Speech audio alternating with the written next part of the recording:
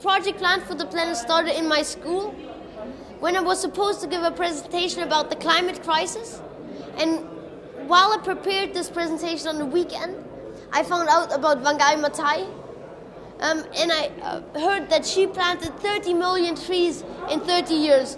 So then I thought that we children could also plant 1 million trees per country. The project is made up of many, many small groups of children all over the world that are participating, planting trees, giving presentations, organizing academies to educate other children, and so on.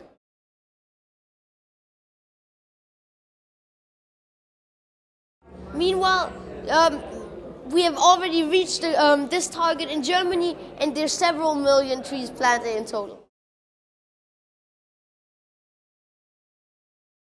We decided to plant trees because everyone can plant trees. Every child all over the world can do it, and it helps against many things. It helps for more rain, for food, and against the climate crisis, and so on.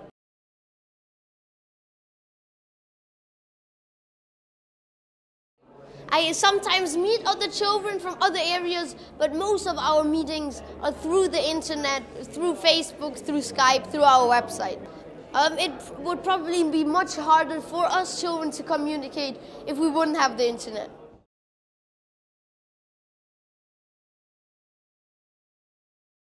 I got to meet Wangai Matai at the beginning of this year at the inaugurational meeting of the International Year of Forest, and it was a great experience.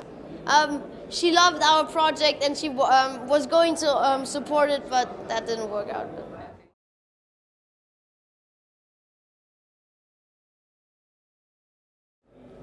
I hope that there will be an outcome of this conference at last.